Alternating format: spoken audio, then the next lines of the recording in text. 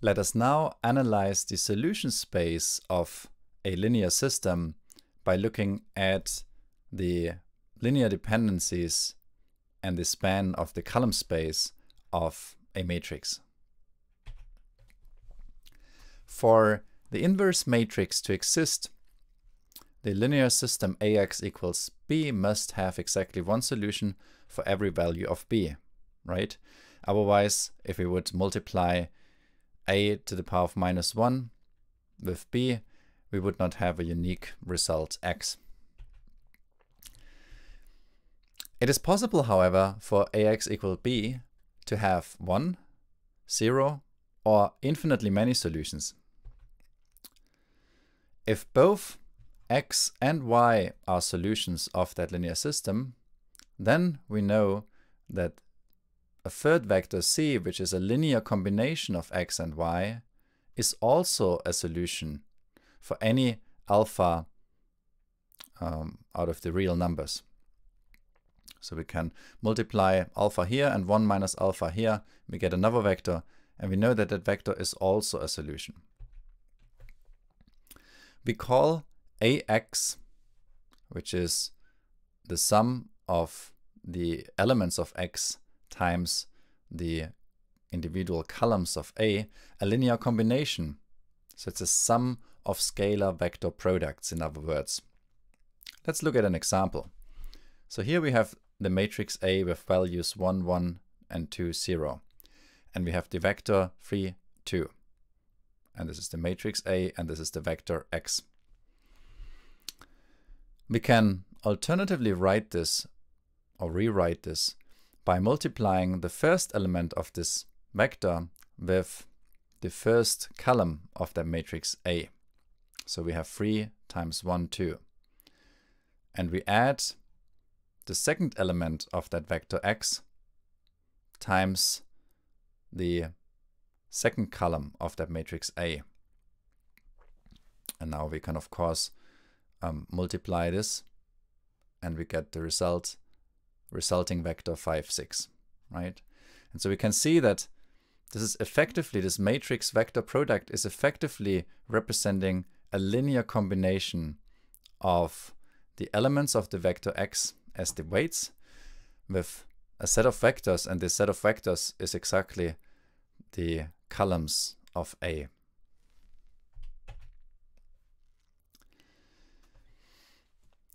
We call the span of a set of vectors the set of all points that can be obtained by linear combination. So in the example from before, we have multiplied 3 with the first vector and the scalar 2 with the second vector, and we have obtained the vector 5, 6.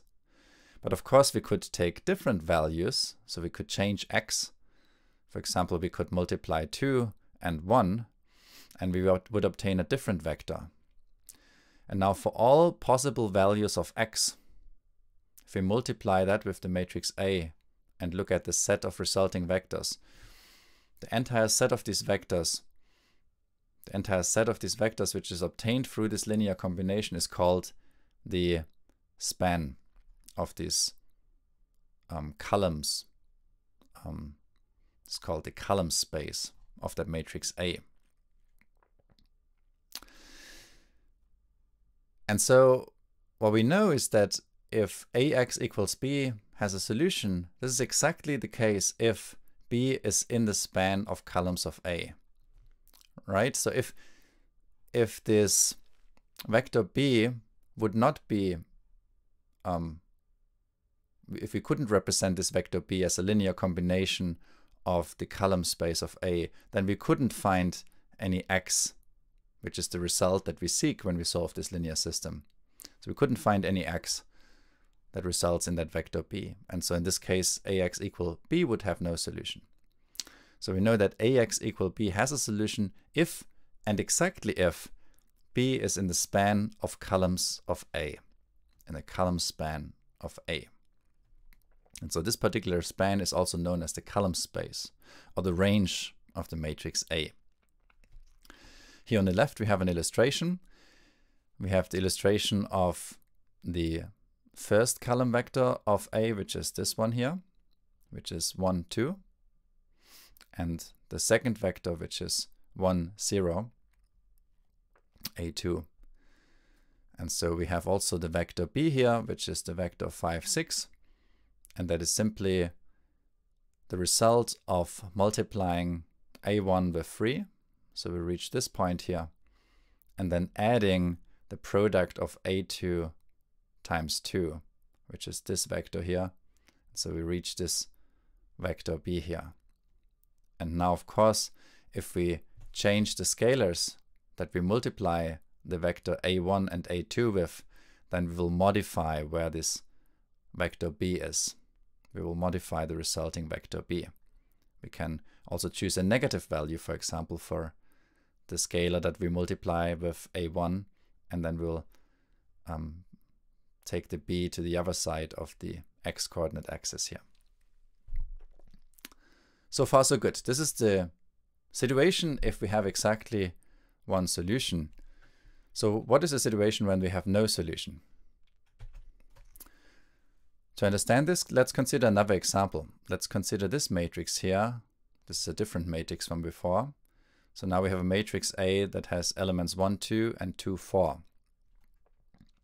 And what we can already see is that the first or the second column of that matrix A, 2, 4, is a multiple of the first column of that matrix 1, 2, right? So 2 times the first column is equal to the second column. In other words, these two vectors are linearly dependent. We can find a scalar such that we can transform one into the other if we multiply with that scalar. Again, in this case, we are trying to solve this system for the value b, for the vector b, 5, 6.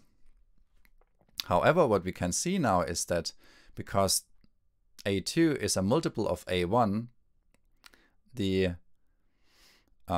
column space has effectively degenerated to a line, this dashed line here. It's not spanning the entire space, this entire two-dimensional space that is illustrated on the slide. It's only a one-dimensional space now along this dashed line here. And that means that in this case, the vector b, the vector 5, 6, is not in that column space anymore. B is not in the span of columns of A. And therefore, Ax equals to B has no solution. You can try to find values x1 and x2 to multiply with a1 and a2 to yield this vector, and you will not find any. There's no scalars that you can find such that you will get this vector as a result. And that means there's no solution in this case. Now let's finally look at the case where we have infinitely many solutions. And again, we look at this matrix A, 1, 2, 2, 4 from the example before, but we look at a different vector B, in this case 3, 6, and that vector B, as you can see, is now in the column space. So we have two properties here. The vector B is in the column space, but the column space is a line. The columns are linearly dependent. We can find a scalar to transform the first column into the second column. And so in this case, B is in the span of columns of A, and the linear system has infinitely many solutions because there's multiple combinations of x1 and x2 to yield that vector. For example, we can choose x1 to be 1 and x2 to be 1, and we'll get the vector 3, 6. But we can also choose the scalar x1 to be 3 and the scalar x2 to be 0, and we'll get this vector here, right? So there's infinitely many solutions now.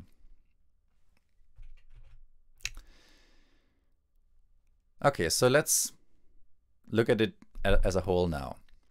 In order for Ax equals b to have a solution for all values of b in the space of in the n-dimensional space of real numbers, the column space of A must encompass all of Rn. Right? If everything would be linearly dependent and we wouldn't span all of Rn, we could not find a solution. That's what we've just seen here. Now just generalized to higher dimensions. On the other hand, for the column space of a matrix with n rows to encompass all of Rn, the matrix must contain at least one set of n linearly independent columns. That's what we've seen here, right? In the case of the two-dimensional space R2, if we have linearly dependent columns, then it does not span the entire R2 space, in contrast to this situation here. Furthermore, for the matrix to have an inverse, we additionally need to ensure that Ax equals b has at most one solution, x, for each value of b. There shouldn't be infinitely many solutions. And this means that the matrix must have exactly n columns, right? If it would have more columns, then it could also span Rn, but in this case there must be at least two columns that are linearly dependent on each other, right? And so you would be able to produce infinitely many solutions. But that's not what we want. We want to have one unique solution. And so we know that in this case, the matrix must have exactly n columns. And all columns must be linearly independent, because otherwise we would have no solution.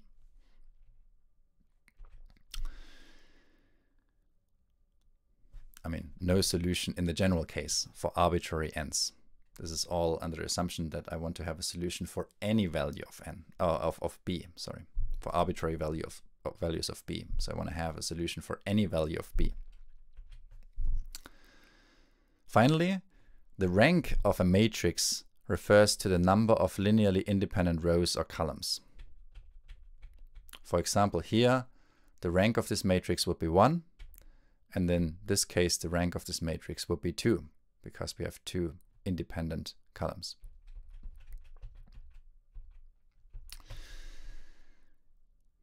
Also, a square matrix with any 2 linearly dependent columns is called singular. Let's go back to the examples. Here we're dealing with a singular matrix because these 2 columns are dependent, and here we deal with a non-singular matrix A. And so what that means is that every matrix with full rank, and this is equivalent to every non-singular matrix, can be inverted.